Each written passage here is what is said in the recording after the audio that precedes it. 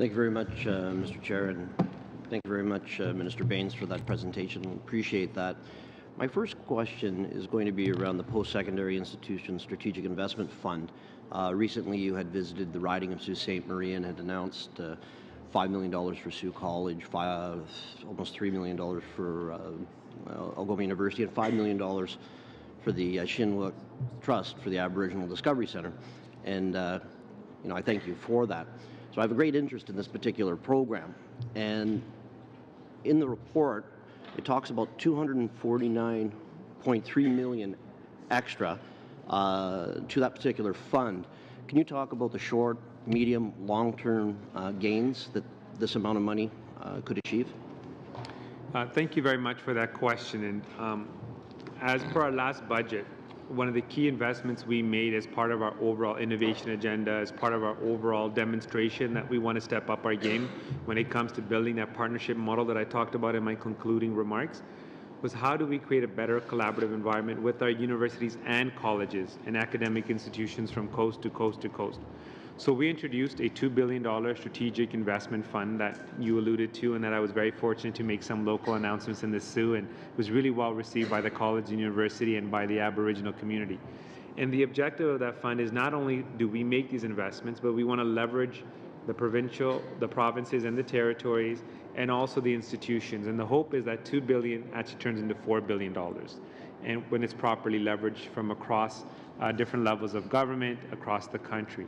And the objective of that, again, is to help really create world-class facilities, to really help focus on areas where we can innovate, to create an environment where Canadian students have some of the best opportunities to learn in the state-of-art facilities where they do research, and to also allow us the ability to attract some top talent from around the globe as well.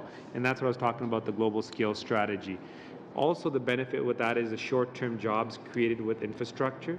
So as you put the shovels in the ground and you make these investments, that'll create short-term jobs as well, and also creates an environment to, again, focus on areas around STEM, for instance, science, technology, engineering, and mathematics, where we can create long-term jobs as well.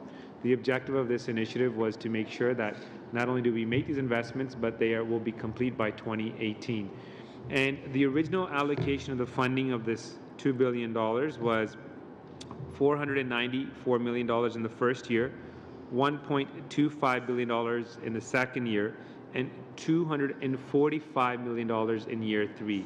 But because we worked very closely and we have a really good working relationship with our provinces and territories, we had to adjust the program funding profile to $744 million in the first year. So that includes the supplementary estimates numbers that you see here, plus what was in supplementary estimates A, Schedule A. So when you combine the two, that's roughly $744 million in the first year and $995 million in the second year, and we're still maintaining our target for year 3 at $245 million. So this again speaks to the fact that we have a program that's really well received by the academic institutions.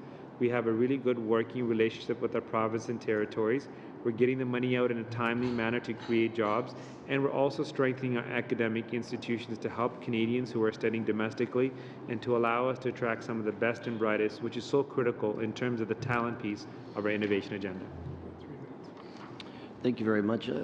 Next question is in regards to as well this upcoming year we're going to be celebrating Dr. Roberta Bondar's 25th anniversary as Canada's first woman in space. And I noted in your report the $10 million to support the cutting-edge research and development through the European Space Agency Advanced Research and Technology Systems Program. Could you explain exactly what kind of benefits that would have for that particular program? So as you know, the Canadian Space Agency received an investment of $379 million in our 2016 budget. This was a significant investment in space, and we connected it with our commitment to aerospace as well, because there's a lot of innovation taking place in this sector. And that commitment was really a reflection of our long-term plan on the International Space Station, and looking forward to how we can continue to work with NASA and other partners and allies to make sure that we have a presence when it comes to space. You know, we take a lot of pride in the Canadarm and how that has direct applications now in industry. For example, a lot of that technology, a lot of the robotics is being used at the surgery table in our hospitals, for example. And so we're seeing not only these applications in space, but direct correlation in some of the key sectors like the healthcare sector in Canada. So that $10 million commitment that we have that you alluded to with respects to the advanced research in telecommunication systems, that's really with respects to what we're doing with our European allies. And the idea, again, is how can we collaborate on research and development, and we want to provide an opportunity for industry in particular and our SMEs to have access to that R&D so they can be on the cutting edge of new solutions, that they can be able to compete with some of those new technologies. And so that's what the major benefit of this initiative is to create that R&D partnership so it benefits industry as well. Because one of the challenges we have, and we see this across different sectors, mind you, space and aerospace are the exceptions, we're seeing a decline by Canadian companies in research and development.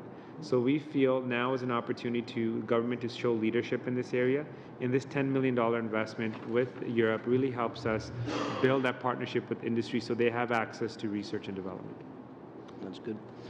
1 minute. Very quickly, I guess, just with the minute left, you also met with a number of companies around the clean tech industry in Sault Ste. Marie while you were there. If you wish to expand a little bit on the support that's available and just the time remaining for all companies in Canada. So as you know, our government has been very clear that we want to reach our ambitious targets to achieve our climate change goals in Paris at COP21. But we recognize that now more than ever, we have a responsibility to explain that the environment and the economy go hand in hand. And that when we're trying to achieve these targets, we can actually create an economy that creates jobs. So it's not simply about the environment, but it's the environment connected to the economy in a meaningful way. You know, we talk about blue-collar jobs or white-collar jobs, but we also have a responsibility to promote green-collar jobs. And these jobs prevail in every single sector. So when we were in the Soo, we saw how this prevailed in so many different sectors, not only in renewable, but how even companies were more efficient in terms of their use of energy and how they were being more efficient in terms of the outcomes that we're getting. So to keep that in mind, we made an investment of $1 billion. Point of order, Mr. Chair. I believe we're about 20 some odd seconds over, and unfortunately that'll end up hurting the New Democrats' opportunity to ask some questions to the minister. Mr. Bains, we're going to move on. That we invested or allocated in the budget in clean technology speaks to the fact that we want to build partnerships. That the government already, for example, ranks 9th amongst the OECD countries when it comes to government-led R&D with industry. We want to continue to send a clear signal to the market that a low-carbon economy is a priority for this government. It's not only good for the environment, good for our health, but it's also good for creating jobs as well. And just to put things